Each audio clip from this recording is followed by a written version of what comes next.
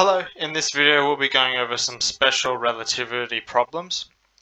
So this video is purely just a problems video, and we'll be going over questions that involve this following formula that we established in a previous video. That T, oh that's a thick pen, jeez, alright, I'm going to make that a bit smaller, don't need that big. So T is equal to TO over the square root of 1 minus V squared over C squared. So this is the formula for basic time dilation.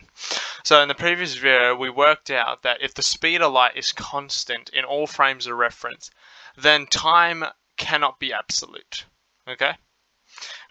If you want to check out the previous video, there'll be a link in the description probably. Yeah.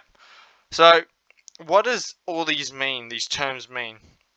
So to start off, to make this easier, I just want you to know that T will always be greater than TO. Okay? So TO is, let's say we have just a rocket moving at some velocity, and we have old mate here who's on the rocket and he's moving relative with the rocket, so he's moving at the same velocity as the rocket. And we have old mate over here who's stationary, and they would measure like the time it took for the rocket to go from one place to another. Old mate on the rocket would measure TO, so he would measure proper time, and old mate over here will measure relativistic time, just T. So old mate here will see a longer time than to this man over here. Okay? So always just know that T is always greater than TO, and you'll be able to solve these problems. Alright? If you want the full description of what they mean, go check out my video in the description. I think I do a pretty good job explaining the stuff. Alright, let's get into an actual question, shall we? So here's question 1. Train. Trains are always very popular in special relativity. Alright, so I'll just write out this formula up here. T equals TO of the square root of 1 minus V squared over C squared. So T is the time of a stationary, I'll just put that, stationary observer. And T is the time of a moving observer. Right? V is the velocity, and C is the speed of light. And speed of light is constant, so speed of light is 3.00 times 10 to the 8 meters per second. Alright? So that's what each of the terms in this formula means. Alright, let's get to the question. Sorry. Alright, a train traveller sneezes as his train passes through a station. So I'm going to try and draw a train if I can. And it's like going this way. It's got a velocity. Yep, it's going through, it passes through a train station. This is like a train station here. And assuming there's like a platform, there's a fella here. So a train traveller sneezes as his train passes through a train station. So we have a person on here and he's sneezing. It takes him 1 second measured by another person sitting next to him. So there's a person next to him on the train that measures the time it takes for him to sneeze is 1 second. Right? If the train is travelling at half the speed of light, so we've got our velocity and we have one of the times up here, how long does it take the sneeze as seen by a person standing on the platform of the station? So I'll just read this whole question again. Train traveller sneezes as his train passes through a train station. The sneeze takes precisely 1 second as measured by another person sitting next to the sneezer. If the train was travelling at half the speed of light, how long does it take seen by a person standing on the platform of the station? So we're asking how much time it takes for this person to see the sneeze. Alright? So if you want to have a go at the problem without any help, feel free to pause the video and have a go. Alright, so we're going to break apart all the information we got in here. So the sneeze takes approximately 1 second, as seen by a person sitting next to him. So we know that the time of these people in here, since they're moving, they're going to measure TO. So our TO in this question is 1 second. Okay. And in here they haven't like given you a number. They've just said half the speed of light. So our velocity is 0.50 c, and c is the speed of light. Alright. So we have TO. We want to find t. Okay. So we've got our velocity and we've got our TO. So let's just write out our formula. T equals TO over the square root of 1 minus v squared over c squared. Alright? And we'll just write this up here. So t is greater than TO. Alright. So logically that makes sense, and this makes sense. And we've got given everything we need. So all we got to do is plug into our formula. So we got to go t is equal to 1 over the square root of 1 minus our velocity, which is 0.5 c all squared all over c squared. Okay. C is 3.0 times 10 meters per second. So when you plug that into your calculator, just make sure you replace c for this number here. Alright, plugging that into our calculator, t is approximately 1.15 seconds. Okay, does that match with our inequality? 1.15 is greater than 1. So, yep. Alright, and that's how you solve the question. So, old mate over here will see the sneeze. It will take place in 1.15 seconds. While these people in here will see it in 1 second. Okay? And that velocity is 0.5 c. Alright. I hope that made sense to you. If you have any questions, leave something in the comments. So all you got to do to work out these problems is work out which t have you been given. Okay? So TO is basically the one. TO is when you're moving with it. So these people are moving with the vehicle. So they have TO. They're moving with it. T is the stationary object, relative. Okay? He's not moving. This fella here is not moving, so it's going to be t. Alright? So that you just got to work out what t you've been given, and then you can work out the other, because all you got to do is plug in the velocity, and yeah. Alright, cool. I hope that made sense. Let's go on to the next question. Alright, this one, special relativity, it applies to all objects. It's time dilations are very seen with fast moving things. Things that move really fast or close to the speed of light are subatomic particles, so you might get application questions like this, where they talk about some elementary particle moving at such and such, and you're just like, what the heck are they even talking about? Don't worry, it's the same situation as the trains. All they're doing is they're just changing the scenario. It's still the same ideas. You've got to find what t you have and what velocity you've been given, okay? So I'll read you the question. Determine the rest lifetime of an elementary particle traveling at a speed of 2.85 times 10 to the 8 meters per second. If its average lifetime at this speed is measured to be 2.5 times 10 to the negative 8 seconds. Okay, so if you want to have a go at the problem, feel free to pause the video. Alright, first off, well, I'm going to write out our formula. T equals TO over the square, oh, sorry, my computer's lagging. Let me just try that again. T equals TO, oh, square root over 1 minus v squared over c squared. Alright, the rest lifetime. If you get given rest lifetime or rest anything, that is TO, okay? If you're given rest, it is T. And you know how I can work that out?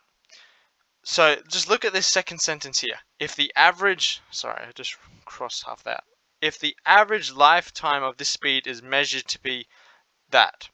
Okay, so you have a particle here and it's moving at such and such. What they did is they measured the time it took. Okay? So when they say the average lifetime is measured to be that, they're talking about the time it took someone to measure this particle moving. they don't know what this time here, the frame of reference of the particle. They only know what this time is here, which is the person that's actually measuring the time it takes for the particle from his perspective, okay? His perspective. So that second sentence here, I want you to imagine this drawing. So if it says the average lifetime at this speed is measured to be that time. So what I picture is some fella measuring this particle to have a time, its average lifetime to be 2.5 times 10 to the negative 8 seconds. That's what I'm imagining. So that's what he's seeing. That's when they say the average lifetime is measured. Some fella's measuring it, because we can't actually go into the particle's frame of reference because it's traveling too fast. Okay, so that's what I got out of the second sentence. Let's go back to the first sentence. Alright, so that's how I know we want TO, alright, straight up. And we've been given a velocity. So T is 2.5 times 10 to the negative 8 seconds, and V is 2.85 times 10 to the 8 meters per second. Now, when they give these questions in exams, a lot of students will mix up these numbers. I don't know why. They kind of look similar, but you just got to look at the units they have on the end here and what they're actually talking about. So this thing is talking about speed and it gives you a velocity. This here is talking about a time and gives you a time. The numbers, if you squint your eyes, they've got the same index, except one's a negative index to the power. They look kind of similar if you weren't really paying attention, but just got to read the question and take it slowly.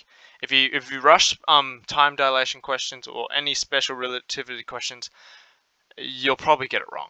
So you just got to take your time and see what you've been given and see what you got to find. Alright, so now it's just pretty much mathematics. So this formula, we want to find TO, okay? So we want the rest lifetime of the particle. So all we got to do is, I'll just write the equation again. V squared over C squared equals T. All we got to do is move all of this up there. Okay? This is a fraction, so all I got to do is multiply both sides pretty much by it. So I'll multiply this side as well. Sorry, this is a bit messy. And then we get TO is equal to T times the square root of 1 minus V squared over C squared. Boom, that's our rearranged formula.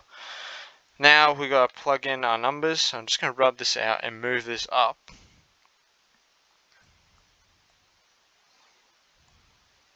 Oh, what the heck? Sorry.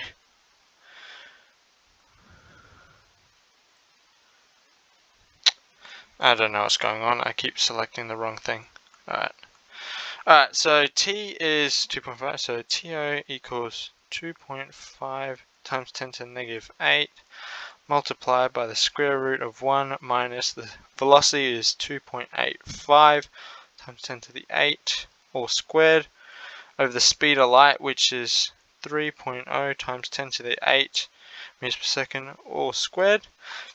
Put that in your calculator and you should get 7.80 times 10 to the negative 9 seconds. It's okay if you don't exactly get this number as long as you're in that ballpark, because they'll give you a range, because depending where students round their numbers and stuff. Alright, so don't be surprised if they give you some particle question with special relativity, because that's mostly where special relativity takes place. Of course, it applies to all things of motion, but it's explicitly, like, it's more noticeable with objects traveling pretty close to the speed of light. And things that do that are like electrons, pions, all sorts of subatomic particles that you'll probably learn in the standard model. Alright, let's go on to the third question. A very fast train traveling at 0.8 c passes through a very long railroad station. A woman on board the train measures the time interval to go from one end of the station to the other as 1 second. Calculate the length of time a man on the platform would measure the interval. Alright, so this is pretty similar to the first question. If you want to have a go, feel free to pause the video and have a go. Right, first off, write a formula. So T equals TO over the square root of 1 minus V squared over C squared. Right? first sentence, our velocity is 0.8. Oh, whoops, sorry. My pen was glitching for a second. 0.8 c. Alright. A woman on board. So let's draw what we're actually looking at. We have a woman on board the train. Right? And she measures to go from one end to the other. She measures 1 second. Okay? Oh, I can't write second that small. And we know that she's moving with it. So her time is TO. Okay? So there's a man on the platform they're talking about. We have old mate over here. The length of time, so not a length, just a time. And we want to find T. Okay? So that was the hardest part, of visualizing what's going on and placing the T's. Alright, so we don't need to rearrange our formula, so we know that TO equals 1 and our velocity is 0.8 or c. Okay? So I'm just going to move that up. Oh, why is it doing that? Sorry. I don't know what's going on. Alright. Oh, I can just, yeah. Alright, so T equals 1 over the square root of 1 minus 0.8 or c over c squared, and that's squared. And so just remember c equals 3.0 times 10 to the 8 meters per second. Leave the units off when you're calculating and put the units on afterwards. So using our calculator, you'll get a time of approximately 1.66 seconds. Okay. Those are the questions I have for this video. If you're confused about something, please let me know in the comments. I'm probably going to post some more videos on this particular topic before I go into the length contraction, which is the other part of special relativity, and relativistic momentum. But if you want some more time dilation questions specifically, I could probably leave, well, just shout something in the comments. Alright, thank you for watching. I hope you learnt something.